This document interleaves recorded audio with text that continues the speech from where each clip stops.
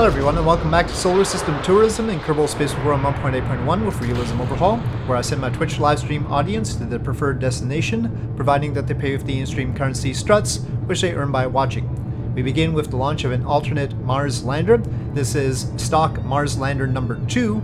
We had previously launched a stock Mars lander number 1, and I call it stock not because it was all stock parts, but because we were using the Mark 1-3 pod and also a stock fuel tank. You can see the stock fuel tank there. Perhaps you recognize it. So yeah, we have an alternate design for this sort of stock-ish Mars lander. But it is using Realism Overhaul configured engines, of course, in this case my ED10 engines, which are methane and oxygen burning engines.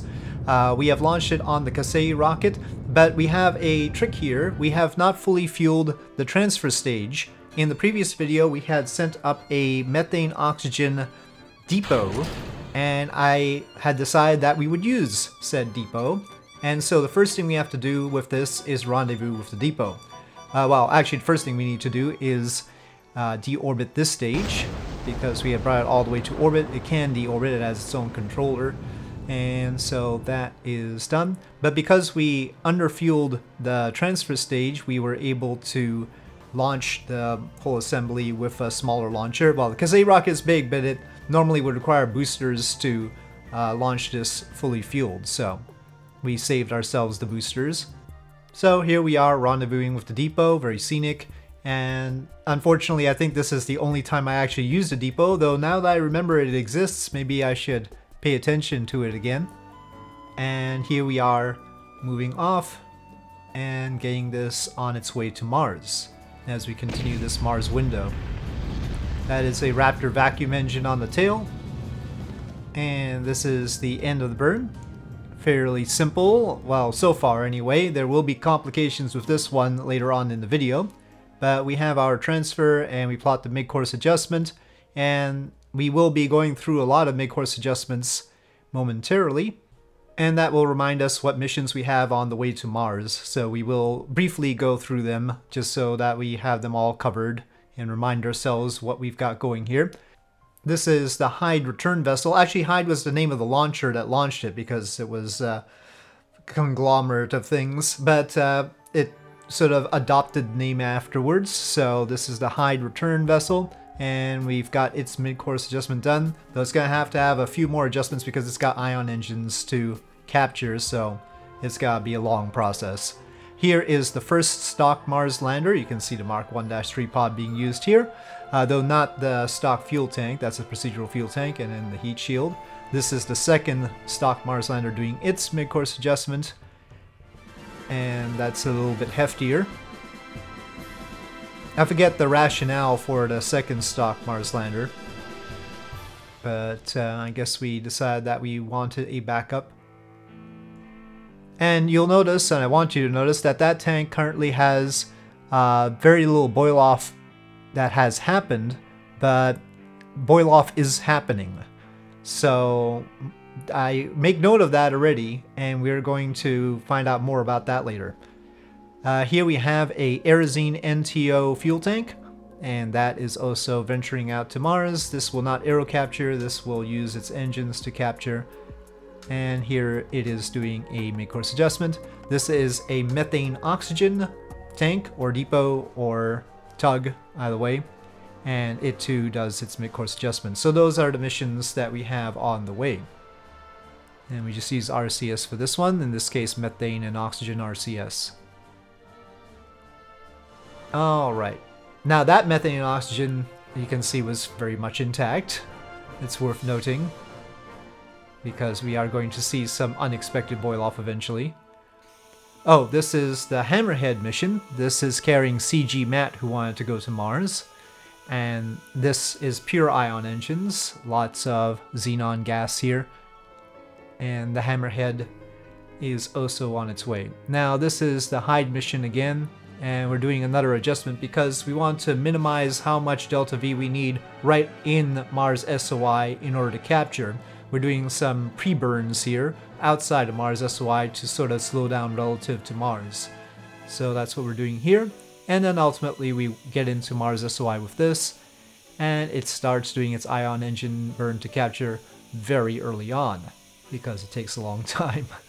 So yeah, that's what you see here, and we have to sort of figure out exactly how to aim it so that our periapsis doesn't end up in the atmosphere. Very important.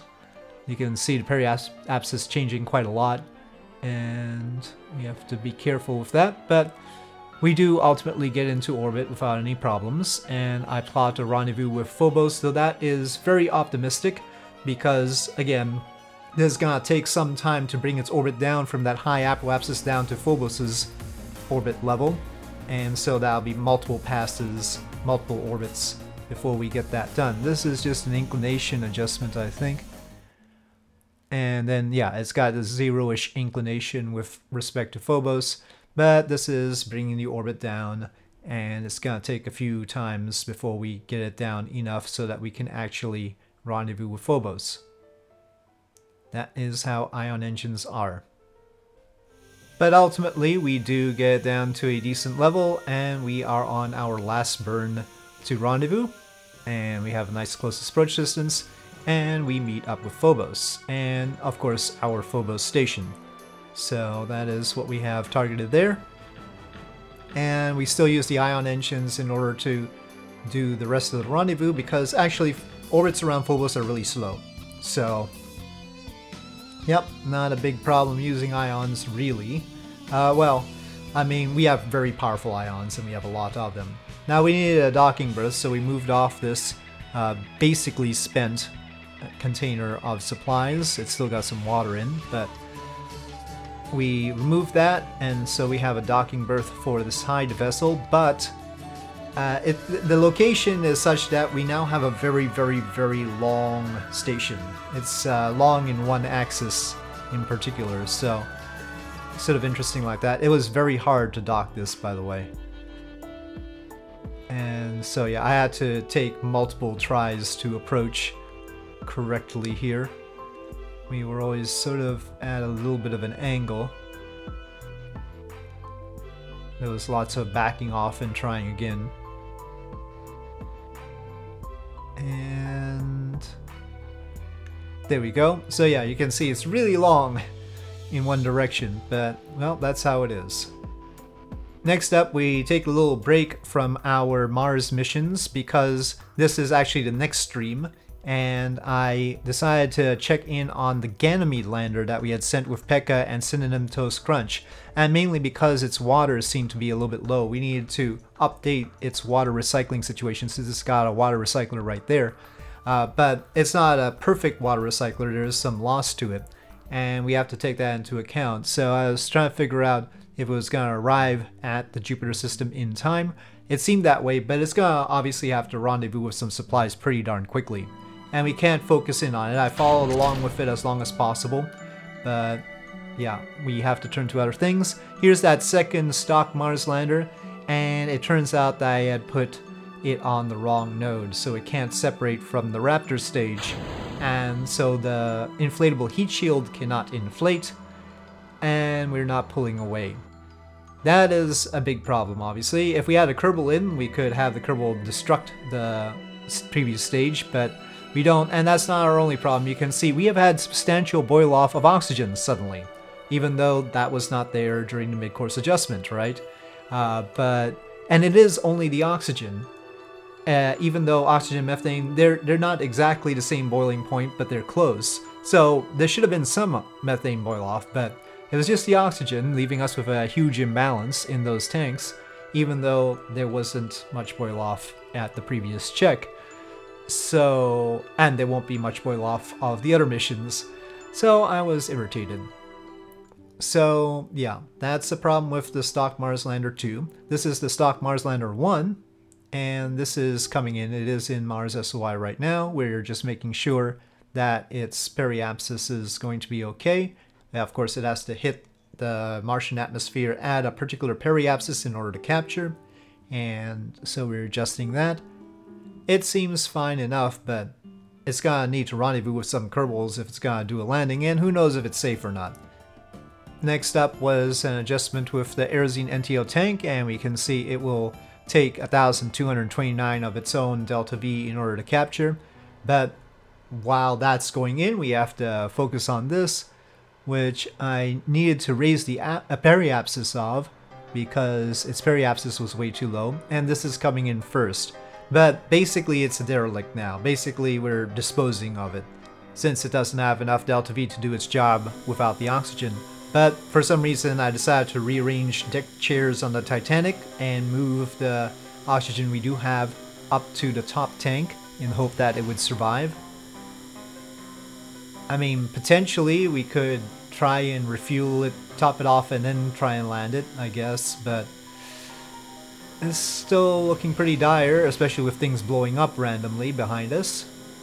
Can we inflate that heat shield now? I think it's too late. we've lost connection to it. It's all bad there. And we are stuck with the sound from Ship Manifest. That sound just won't stop. So that's adding insult to injury right there. Oh, and there is the fact that I decided to spin around not to the heat shield side, but to the nose first side. You would think that the aerodynamics would favor going on the heat shield side, but, well, we lose everything anyway, including the heat shield. There is a static heat shield there as well, aside from the inflatable one.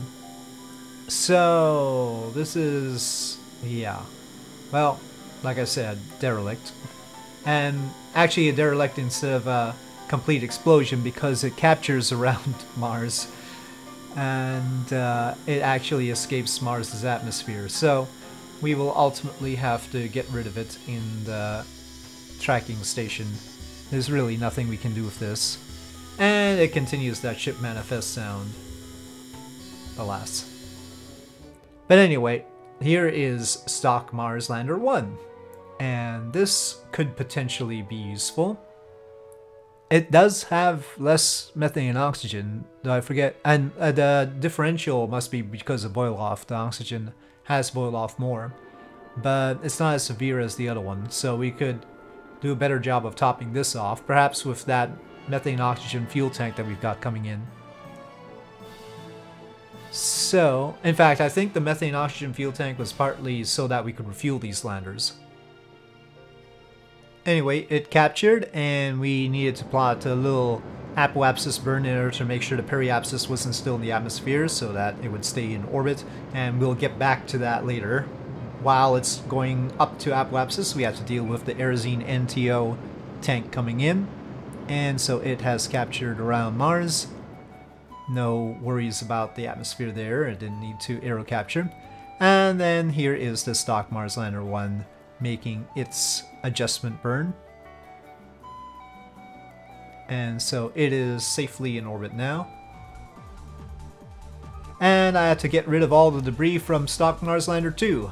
Lots and lots of debris ended up still in flight and not eliminated. I don't know why, but yeah, that took a while. And of course another apoapsis burn, and I think maybe an adjustment burn for rendezvous for the Aerozine NTO tank. And here's that methane oxygen tank coming in. It too will just use its own engines to capture. Because we took our time to arrive at Mars, the capture doesn't take too much, it's just 1,200 as you can see. One of the benefits of just taking your time to arrive. With cargo, obviously, that's the best thing. There's no need to have it come in 6 months or anything like that.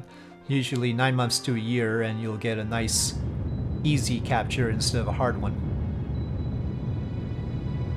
And again, boosting up our periapsis up to Phobos level probably.